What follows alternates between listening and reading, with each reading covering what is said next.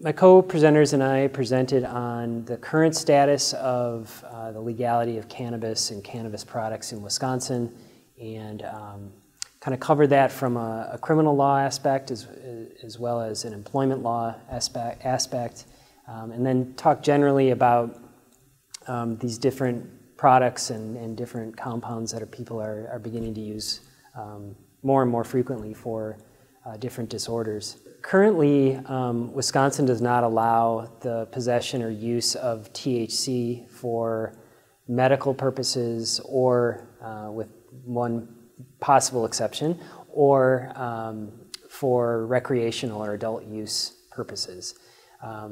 That's THC. So CBD, which is cannabidiol, another cannabinoid, is allowed to be possessed and used in Wisconsin if certain conditions are met.